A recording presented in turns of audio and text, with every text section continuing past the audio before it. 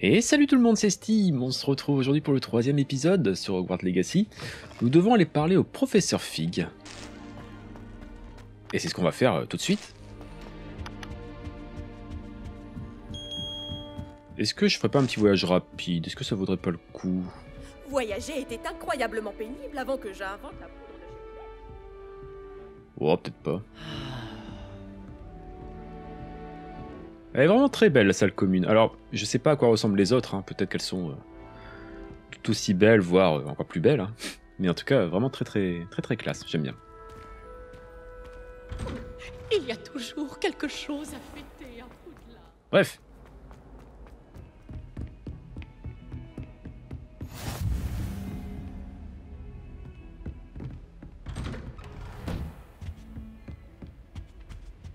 Nous sommes arrivés.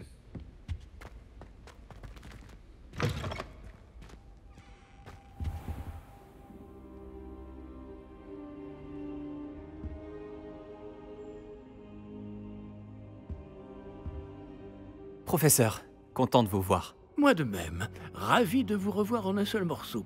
Que faisaient donc des trolls après Poudlard? Monsieur, les trolls portaient des armures avec une lueur sombre, comme le collier du dragon. Le fameux argent gobelin dont Ranrock s'est servi sur le dragon. Mais comment? Et les trolls? Ils étaient là à cause de moi. J'ai entendu Ranrock parler avec Victor Rockwood. Ranrock était après Poudlard? Avec Rockwood? C'était une distraction envoyée par Ranrock pour que Rockwood puisse m'atteindre. Et il aurait réussi, si Sirona et les clients des Trois Balais n'étaient pas intervenus. C'est alarmant. Si les gobelins et les mages noirs en ont après vous, c'est qu'ils veulent ce que nous avons trouvé. Ils veulent le médaillon. Vous avez dit avoir découvert quelque chose à l'intérieur. Oui, oui. J'ai découvert une inscription enchantée. Une carte est apparue lorsque je l'ai lue à voix haute. C'est une carte de Poudlard, à n'en pas douter. Mais j'ignore où elle mène. Elle mène à la bibliothèque. À la réserve, pour être exact. Et légèrement plus loin. Je vois des traces de magie sur la carte. Je savais que vous pourriez m'aider. On y va? Votre enthousiasme vous honore, et j'ai moi-même hâte de voir ce que nous allons découvrir. Mais notre expérience à Gringotts, sans parler de ce qui est arrivé à Myriam, m'a fait comprendre que le danger nous guette de toutes parts. J'aimerais que vous vous entraîniez auprès du professeur Ekat. Mais, monsieur, la bibliothèque n'est pas dangereuse. Peut-être ne cherchons-nous qu'un livre. Même s'il s'avère que ce n'est qu'un livre, nous devons être prêts à tout. Revenez me voir lorsque vous aurez affûté vos talents en défense. Je vais prévenir le professeur Ekat de votre venue. Nous allons apprendre de nouveaux sorts. Il me semble qu'il y en a 24 des sorts en tout.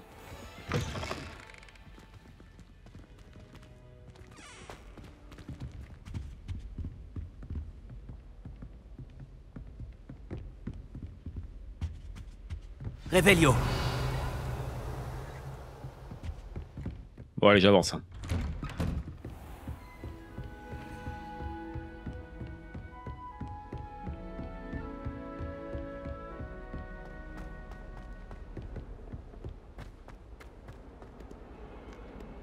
Ça va être incroyable quand on aura joué quelques heures et qu'on aura plus besoin de la map pour se repérer et tout.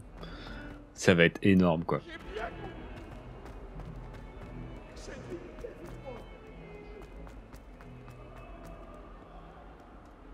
Est-ce qu'une bonne âme voudra bien m'aider?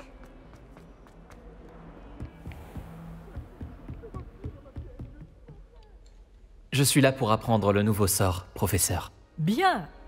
Le professeur Fig m'a indiqué que vous deviez terminer au plus vite vos devoirs de magie défensive. Vous allez donc devoir apprendre Incendio, le sortilège de feu. Il peut servir à allumer des torches, à brûler des toiles d'araignée, et, lorsque cela est nécessaire, à vous défendre contre les personnes mal intentionnées. C'est pratique. En effet. Mais avant de commencer, j'aimerais que vous accomplissiez quelques tâches. Certaines pourraient vous surprendre. C'est incroyable de voir à quel point les élèves pensent que leurs professeurs ne sont au courant de rien. Lorsque vous aurez terminé, venez me voir. Nous commencerons le travail sur Incendio. Ok. Vous savez où me trouver quand vous aurez terminé.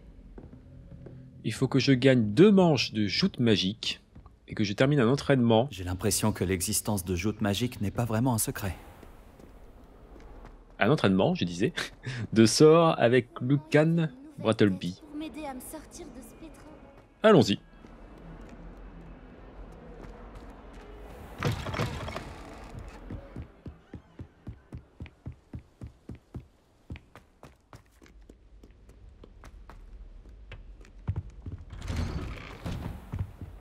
Réveillon. Ah, les toilettes hantées, mais je ne peux pas y aller encore.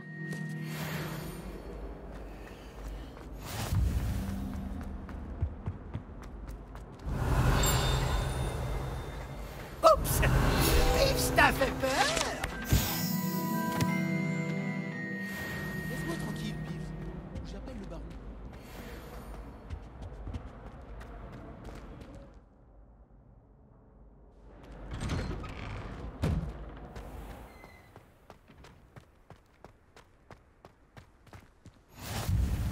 Heureux que tu aies pu venir. Lucan est juste là. Nous y sommes. Je peux t'aider? Sébastien m'a dit de venir te voir à propos d'un club. Si Sébastien te fait confiance, ça me suffit. J'organise les duels pour joutes magiques, une sorte de club de duel. C'est uniquement sur invitation. Tu as dû faire bonne impression à Sébastien. Tu vas me faire rougir. Sébastien est assez doué lui aussi. Ça doit être impressionnant de vous voir vous combattre tous les deux. Comment se déroule une manche de joute magique? Tu arrives et je t'associe à un autre duelliste. Celui qui est encore debout à la fin du combat gagne. C'est notre façon de déterminer qui est le meilleur duelliste de l'école. Et pour pimenter ça, le vainqueur reçoit une récompense. Ça t'intéresse? Mais oui. Bien sûr. Les duels sont un passe-temps amusant. Je suis d'accord. Et puis, à joute magique, tu peux combattre avec un partenaire si ça te dit. La première fois, tu seras avec Sébastien. Ensuite, tu devras venir avec un partenaire, sinon tu combattras en solo. Alors, tu veux entrer sur le terrain? Fais-moi entrer sur le terrain. Épatant! Que le feu d'artifice commence! Tu vas regretter d'avoir relevé le défi. Penses-tu? Donc là, on va péter le bouclier, puis on va attaquer. Hein. Voilà. Là, s'il y a bouclier jaune, on lance un pouvoir jaune, violet, etc. Bref. Allez, alors là, je peux pas le lancer encore. Il y a un temps de recharge.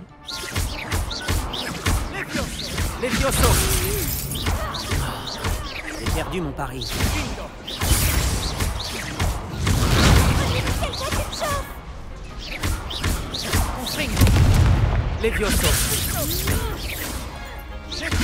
n'est pas le moment de se dégonfler. Ah, hop. C'est tout ce que tu peux faire. Magnifique. Peut-être qu'un jour, je donnerai ma chance. Bravo. Sébastien ne s'est pas trompé à ton sujet. La concurrence est rude, mais si tu continues comme ça, tu pourrais devenir le prochain champion de l'école. Parfait. Compte sur moi. D'accord. D'ailleurs, le deuxième duel peut commencer quand tu veux. Et, en tant que membre à part entière, tu as désormais accès au mannequin d'entraînement officiel de joute magique. C'est un bon moyen d'apprendre des combinaisons de sorts. Viens me voir et je l'installerai.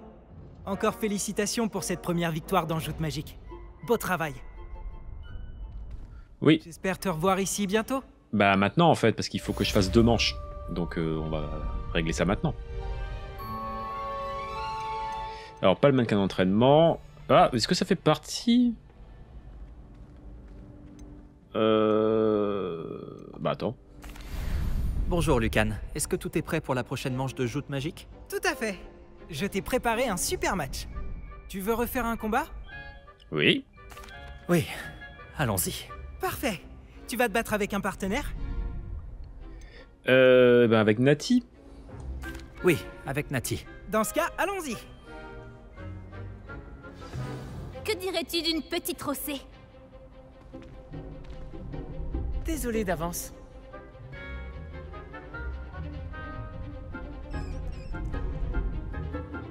Et là, un nouveau pouvoir apparaît de protection, donc on va utiliser Axio. Les Montre-lui ce que tu vaux. Ah voilà, ça c'est le problème. Action.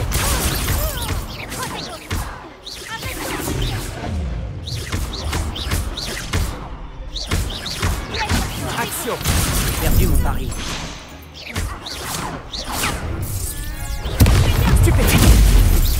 Attention à ta baguette. Les piochons. Ah, c'est pas le bon. C'est vraiment un problème ça, les... C'est tout ce que tu peux faire. Le fait de cibler, c'est un peu laborieux par moment. Action. Montre-lui de quelle voie tu te chauffes. Les piochons. Stupéfiant. Action.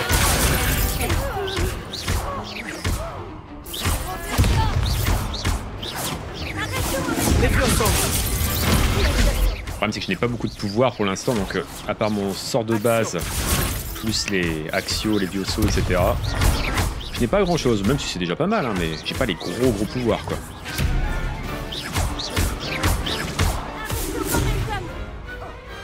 Peut-être qu'un jour, je tenterai ma chance. Tranquille. Bravo! J'ai donné tout ce que j'avais. Oui, j'ai vu ça.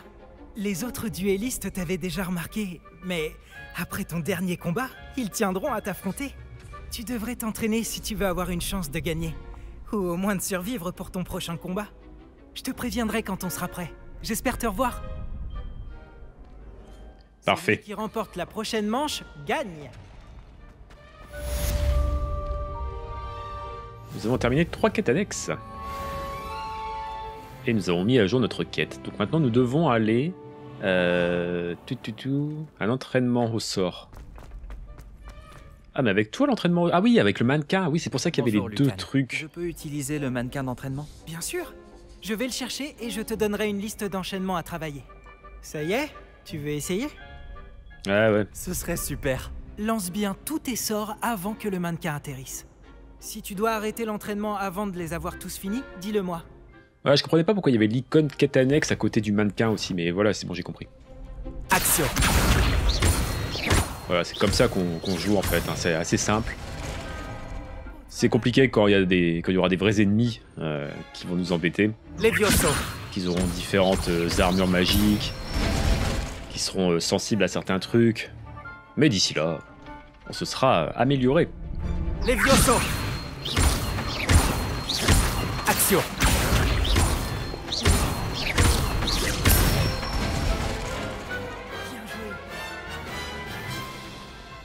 Je pense que l'entraînement est terminé. Tu avais l'air en forme. Merci, Lucan. Il vaut mieux découvrir ses faiblesses pendant un entraînement que pendant un duel. Tu seras redoutable maintenant. Voilà. Tous mes devoirs sont finis. On va retourner la voir avec un petit voyage rapide. En route pour de nouvelles aventures? Alors, apprends-moi le sort, s'il te plaît. J'imagine que Monsieur Brattleby a pu vous aider et que vous avez réussi ce que vous vouliez entreprendre, n'est-ce pas? J'ai terminé toutes les tâches que vous m'avez données, professeur Ekat. Ravi de l'entendre. Vous devriez être en mesure d'apprendre Incendio. Je devrais, professeur? Oui. J'ai malheureusement rendu visite à suffisamment de collègues imprudents à Sainte-Mangouste pour savoir que le feu est un allié quelque peu capricieux. Vos compétences en matière de sorts m'impressionnent, mais continuez de vous concentrer, je vous prie. Je préférerais que vous ne terminiez pas la leçon avec un uniforme brûlé. Commençons. Et n'oubliez pas, concentrez-vous sur votre mouvement de baguette. Concentrez-vous et tenez votre baguette fermement.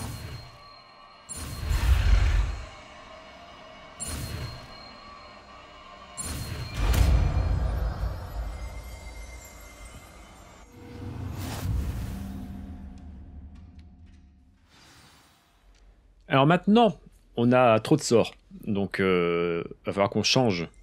Beau travail. Va falloir qu'on change et qu'on crée... Alors là, il va pas me proposer de le faire, mais en gros, je maintiens et je vais le mettre ici. Pourquoi ça va pas marcher?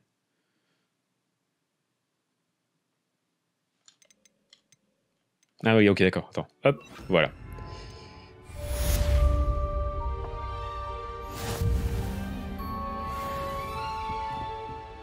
On est tout bon. Ok, je peux repartir. Oui, alors en fait, on peut changer. On peut pas le faire encore. Mais je vais pouvoir changer de menu, de sort, que vous voyez en bas à droite. Et je pense qu'il y aura un menu déjà juste pour les trucs genre la lumière, réparo, etc. Je pense qu'on va faire un truc comme ça, ce sera plus simple. Et un autre tableau, si on peut appeler ça comme ça, avec les sorts d'attaque et de soutien défensif, etc. Bref, le professeur, est-ce que t'es loin? Non, ça va. Ah, vous voilà. Bonjour, monsieur. Sachez que j'ai travaillé ma magie défensive avec le professeur Ekat. Elle m'a dit que vous vous habituiez bien à votre nouvelle baguette. Vous devez absolument poursuivre vos efforts avec chacun de vos professeurs pour progresser. Cela dit, nous ne pouvons reporter davantage notre visite à la bibliothèque. Bon, si nous continuions... Fig, j'ai besoin de vous. Venez. Monsieur le directeur, je suis occupé et mon emploi Votre emploi du temps, je m'en moque éperdument, comme de votre élève. J'aurais cru qu'après tous les problèmes survenus avec Osric, vous auriez envie de vous rattraper. Dans mon bureau, et dépêchez-vous.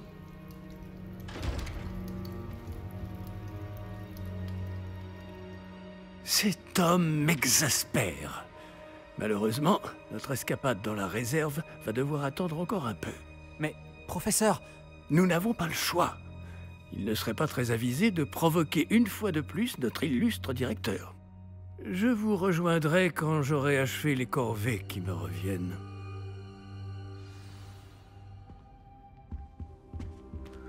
Et il faut qu'on aille parler à Sébastien.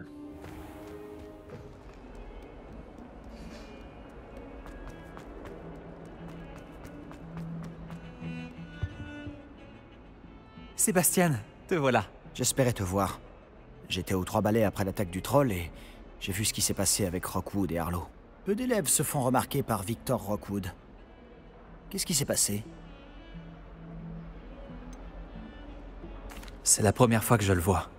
Il me prend sûrement pour quelqu'un d'autre. Si tu le dis. Je n'insiste pas pour l'instant, mais tu vas bien devoir me raconter ce qui se passe. Tu risques d'avoir besoin de moi. Alors? Pourquoi tu me cherchais? Je dois trouver quelque chose pour le professeur Fig dans la réserve de la bibliothèque. Il ne peut pas y aller lui-même? Il a été appelé par Black au dernier moment. Je pourrais attendre de recevoir un mot de sa part, mais... Tu veux lui montrer que tu sais prendre des initiatives? Exactement. Tu as dit être assez futé pour ne pas te faire prendre dans la réserve. C'est mon cas. Rejoins-moi devant la bibliothèque ce soir. Et n'en parle à personne. Ok. Merci Sébastien. À tout à l'heure.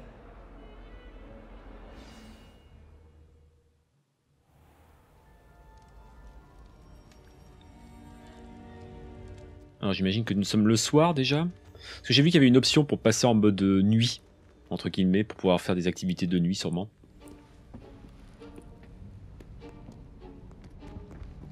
Tu vois ça? C'est la porte qu'on doit atteindre. Et ces casse-pieds de préfets n'ont qu'une envie, c'est de nous dénoncer à Scribe. Alors fais en sorte qu'ils ne te voient pas. C'est bien compris? Je peux me faire discret. Allons-y. Un petit instant. Le sortilège de désillusion te sera bien utile. Il est idéal pour accéder à des endroits qui nous sont interdits. Lance-le et tu seras à peine plus visible qu'un léger effet de lumière, tant que tu gardes tes distances et que tu ne fais pas de bruit. Tu veux dire que je pourrais vraiment devenir invisible? Ça s'en rapproche. Ce n'est pas aussi efficace qu'une cape, mais ces dernières sont chères, tandis que les sorts sont gratuits. Faisons un essai. Parfait.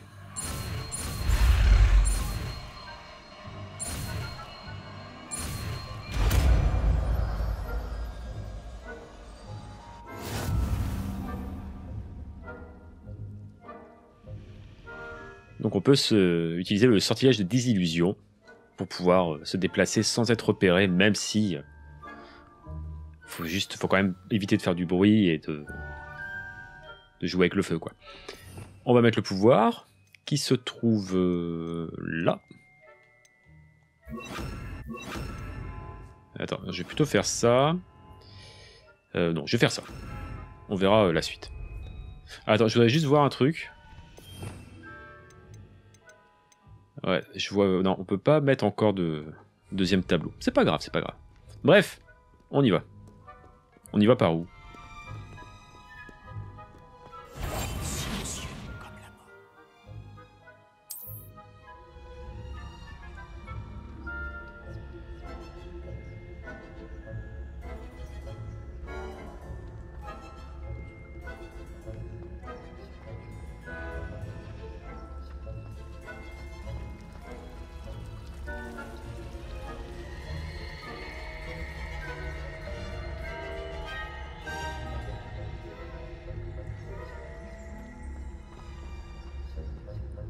Le truc, c'est que je vais être repéré là, non?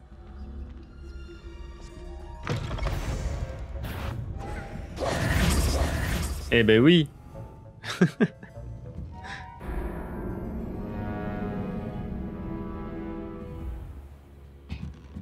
je suis quand même passé du coup. Pas un bruit. Oh non, la bibliothécaire est encore là. Vite, derrière l'étagère.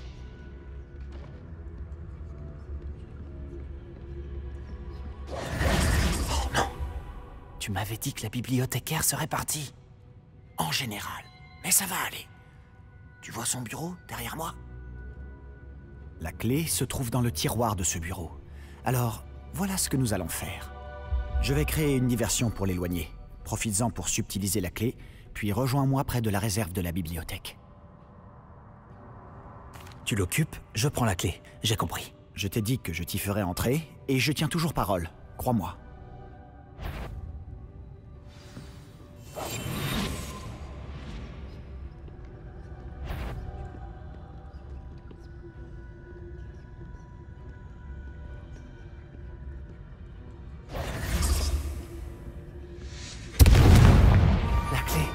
Elle est là. Il y a quelqu'un? Non, non. Ah.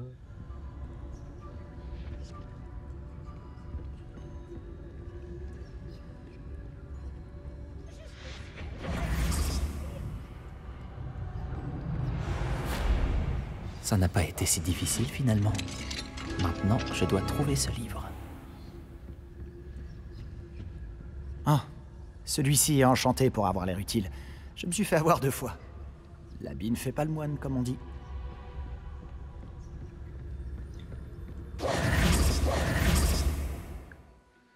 Utilisez le lancer de base en mode caché pour leurrer les figures. Ah, ok, ok. Oui, j'aurais dû faire ça d'entrée, mais il fallait me le dire en fait. Ça aurait été plus simple. Un fantôme. Ne te fais pas remarquer. Oh, attends.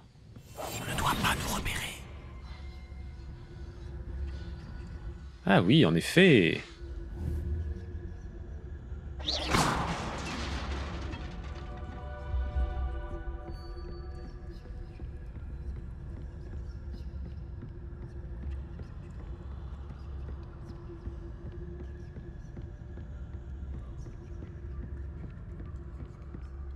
La voie est libre maintenant. Nous n'avons plus besoin de nous cacher. Mais qu'est-ce que tu cherches alors?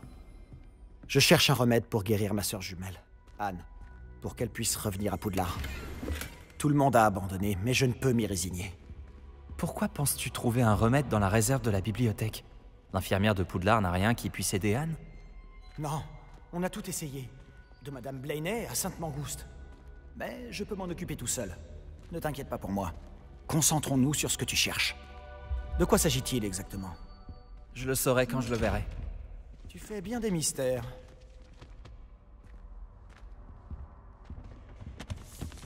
Secrets les plus sombres des forces du mal. Impressionnant.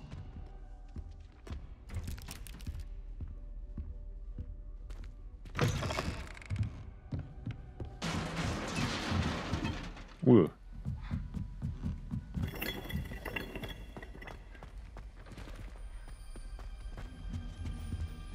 Qui est-ce qu'on a là? Sébastien Palot en bonne compagnie, attrapé en pleine exploration interdite. Vous n'avez pas à être ici. Vous serez punis. Livre, n'essaie pas. Je vais le dire. Je vais le dire. Je vais le dire. Ah, Maudit Peeves! Je dois l'arrêter. Ou au moins aller voir la bibliothécaire avec une bonne excuse. Bah vas-y. Attends, je veux pas que tu aies des ennuis à cause de moi. J'arrive toujours à m'en sortir quand il s'agit de mesures disciplinaires. Et puis, j'aime quand mes amis ont une dette envers moi. Allez, vas-y. Je te souhaite bonne chance. Où est donc passé ce satané esprit frappeur? Je connais le sort idéal pour réparer cette armure. Ah mais je ne l'ai plus. Faut que je le remette.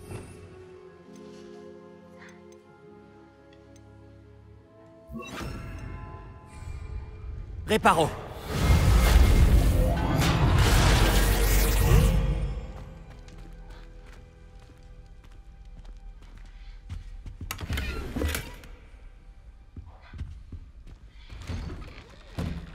Je vais me permettre d'équiper des trucs parce que je pense que j'ai ce qu'il faut. On va y aller comme ça, ce sera plus simple. Hop. Est-ce que j'ai des trucs pour les mains?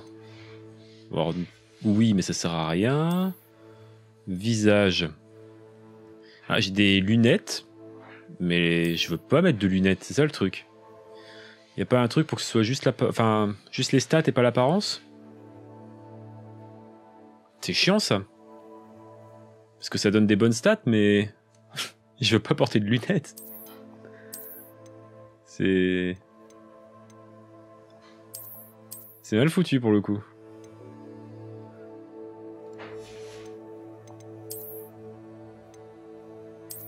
Chapeau de sorcier. Pareil, ça donne des stats, mais je veux les stats, mais pas... Ah, c'est chiant ça.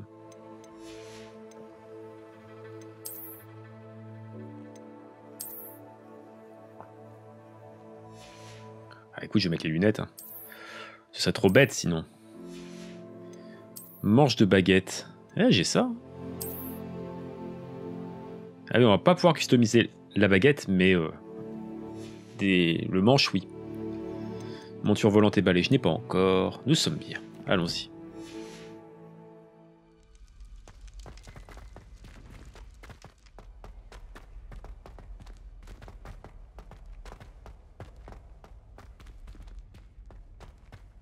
Bien sûr, des traces de magie ancienne. Cette pièce cache quelque chose. Voilà.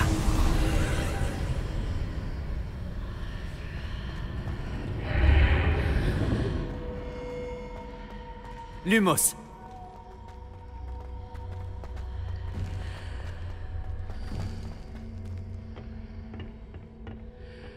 Où peut-elle bien mener?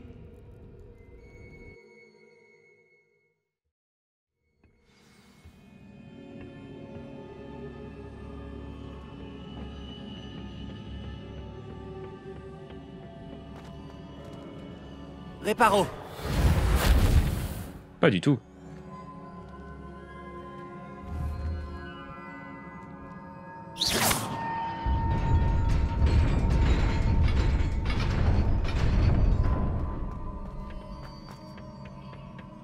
Des gardes. C'est pas surprenant.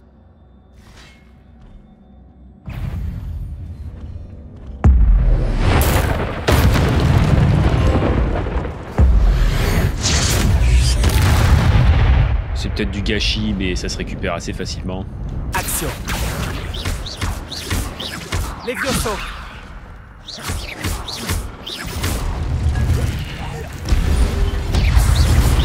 Ah, t'es parti où? Ok. Action.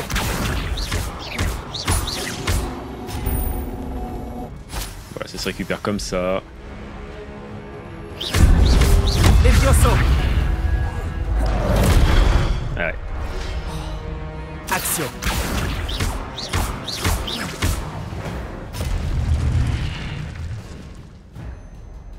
Vos compétences en magie ancienne s'améliorent en attaquant, en parant ou en subissant des dégâts. Les enchaînements de plus de 10 coups généreront des bonus de magie ancienne. Récupérez-les pour remplir votre jauge. D'accord. Faut que j'aille un combo 10 quoi. Et ça c'est ce que j'ai lancé du coup. 2 fois vu que j'ai 2 barres en bas. Comme vous pouvez le voir. Je vais prendre une petite potion. Voilà. Ça peut servir. Ah, j'ai fait le fou. Action. Oui, alors c'était ce que je voulais faire, mais avec les ennemis. Levioso.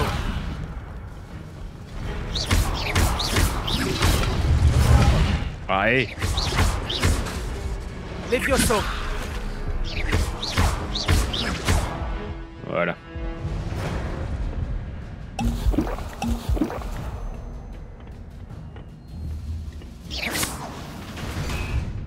Là, je vais pas pouvoir y aller. Quoique... Non.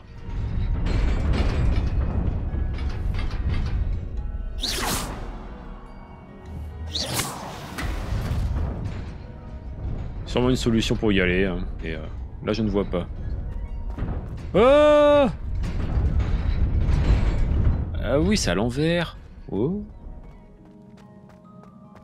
À moins que je le lance et que je puisse sauter, en fait, tout simplement.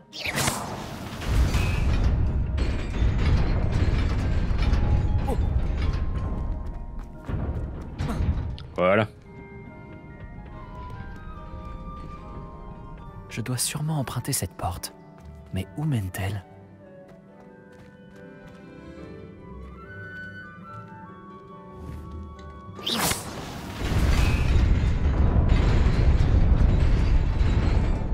Oh, ça pue l'arnaque, là.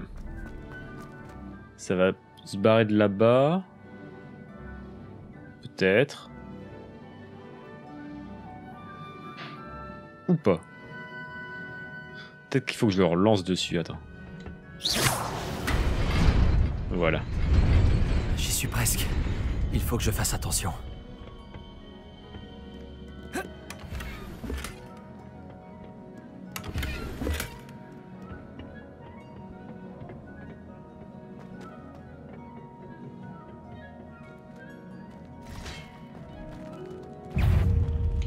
Action. Protego. Lumos. Non, c'est pas ça que je voulais faire. Levioso.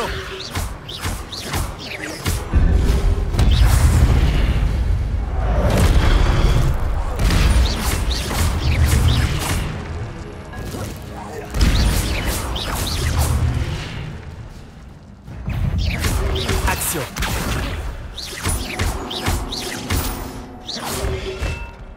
Ouh, coquin. Levioso.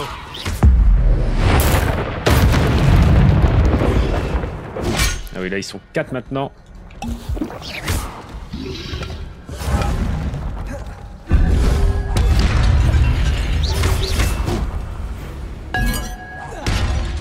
Action.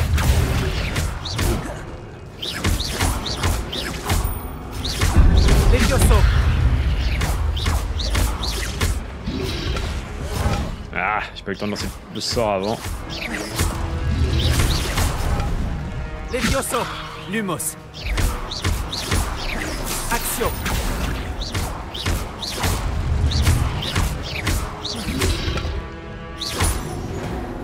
Bien.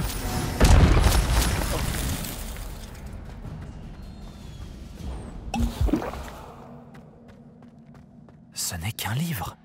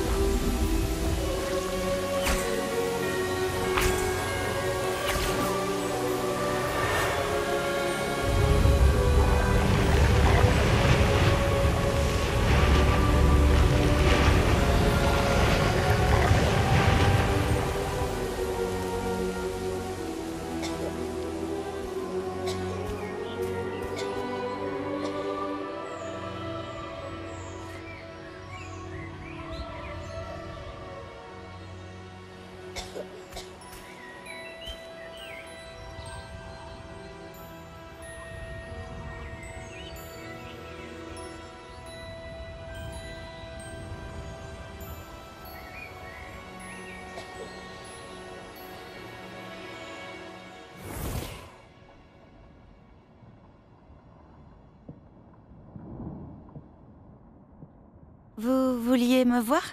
Directrice Fitzgerald, professeur Rackham? Miss Isidora Morganac, bienvenue.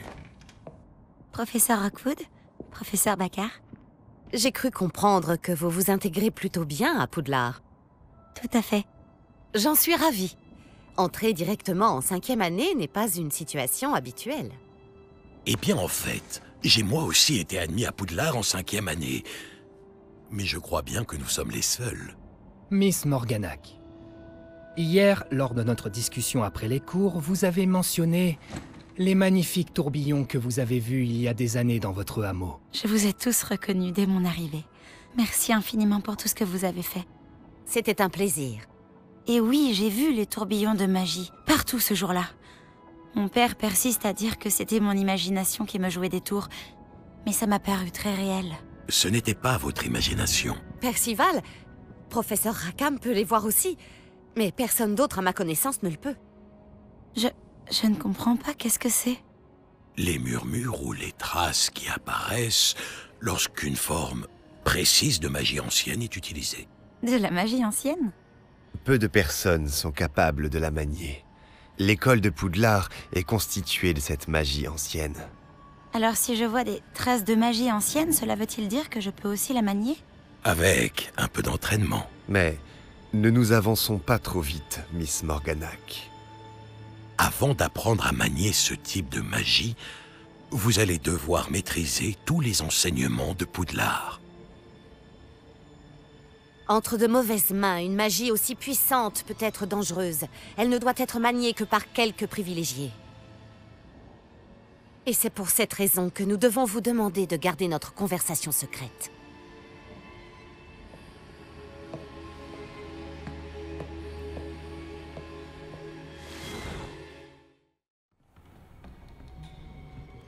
Sébastien?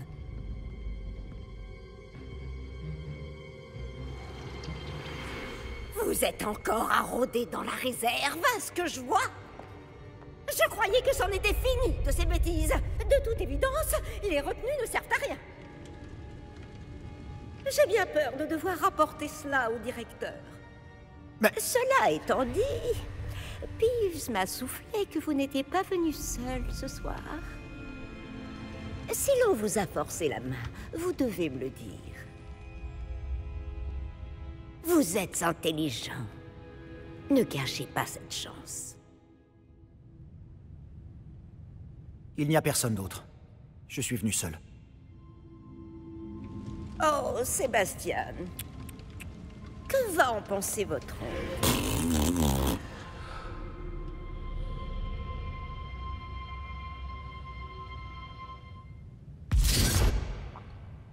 Pourquoi il me couvre comme ça? C'est étonnant quand même. Mais on va où du coup? Bah ouais, il me dit pas ce qu'il reste à faire. C'est quoi ce travail?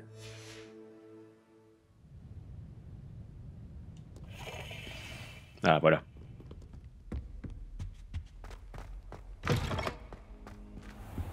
Oula. Vous n'êtes pas sérieux? Des gobelins qui s'associeraient à Rockwood? C'est absurde. C'est plutôt inhabituel, je vous l'accorde. Inhabituel? C'est inconcevable. C'est... Ah, Fig, vous avez de la visite. Je vais voir ce que je peux trouver. Monsieur, j'ai pu fouiller la réserve de la bibliothèque pendant que vous étiez avec le professeur Black. C'était un livre que nous cherchions.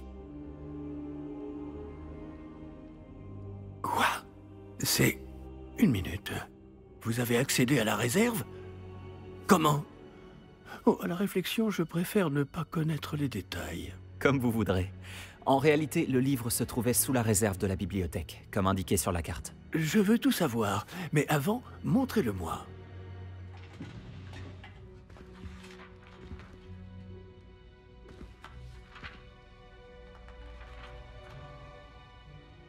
Oh! Oh non! Certaines pages semblent être manquantes. On dirait que quelqu'un a trouvé le livre avant nous. Bien. Je vais tout de même me pencher sur ce qu'il en reste. Peut-être pourrons-nous en tirer quelque chose d'utile, mais cela prendra du temps. Je me demande ce qu'il faisait là, sous Poudlard. Je crois savoir, monsieur. J'ai vu 2 autres souvenirs là où j'ai trouvé le livre. Une autre pancine?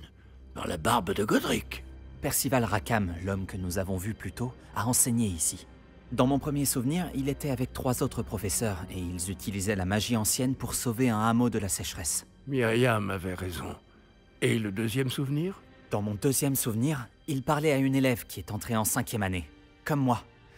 Elle aussi pouvait voir les traces de magie. Pourquoi ces souvenirs? Oh, ce livre nous l'expliquera peut-être. Je vais devoir l'emmener avec moi à Londres. Le directeur a insisté pour que je parle directement au ministère au sujet de la mort de Georges. Ok. Je comprends. Pendant votre absence, je vais tenter d'en savoir plus sur les pages manquantes. Bien. Ne négligez pas vos études. Vous faites des progrès rapides avec votre baguette. Mais vous devez travailler sérieusement au cours de botanique et de potions. La magie ne se limite pas au sortilège. J'ai de quoi m'occuper en votre absence. Vous avez été formidable. J'ai hâte de voir tout ce que vous aurez accompli à mon retour. Oh, et ne négligez pas vos amis. La quantité de choses qu'ils peuvent vous apprendre vous surprendra. Eh bien, une bonne quête de terminée. Et franchement, ça a l'air vachement intéressant ce qui se passe avec l'autre élève qui a eu la même orientation que nous, on va dire. Et dans le prochain épisode, nous irons faire cours de botanique. Mais pas que. Et ça va être cool. J'ai les joutes magiques manche 3 qui sont dispo. Entraînement aux enchaînements de sorts 2. On a plein de choses à faire dans le prochain épisode. Merci à vous d'avoir suivi celui-ci en tout cas. Il est temps de montrer tes talents de duelliste et d'essayer de remporter le titre. Retrouve-moi à l'endroit habituel pour la dernière manche de joute magique. Oh, et le mannequin d'entraînement est toujours là. Oui, c'est ce que j'ai dit. Retrouve-moi à Camp Pollard en bas dès que possible. Les murs du château ont des oreilles et j'aimerais te parler de Rockwood et d'Arlo. Nati vous a envoyé un hibou express vous demandant de la retrouver à Camp Pollard en bas. Le professeur Fig et le professeur Weasley m'ont demandé de vous enseigner un nouveau sort de défense. Veuillez terminer les devoirs que je vous ai donnés, puis venez me voir dans ma salle de classe. Oui, vous allez vraiment me donner une quantité d'infos incroyable. Carte du monde, et oui. Waouh, la vache. Donc les hameaux sont des petites communautés que vous trouverez partout dans le monde. Donc là c'est le fameux hameau. Il y aura de nouveaux marchands, des flammes cheminettes, évidemment, et des quêtes annexes, et des objets à collectionner, oui. Tellement de travail. Et le brouillard va se dissiper au fur et à mesure sur la carte. Pour qu'on puisse voir de plus en plus de choses. Donc je disais... On verra la suite dans le prochain épisode. Merci d'avoir suivi celui-ci. Et on aura une grosse mission par la suite. À bientôt. Ciao tout le monde.